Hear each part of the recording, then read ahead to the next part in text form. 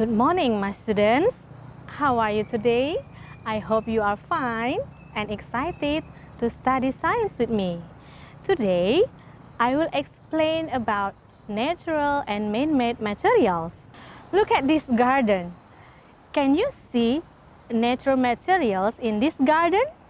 There are many other natural materials like rocks, trees, and plants.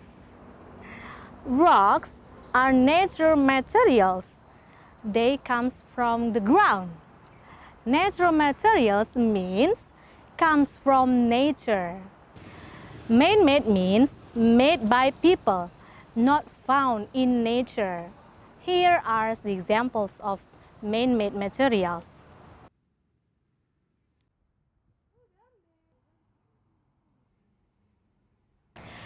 Now you can observe a range of natural and man-made materials around your environment.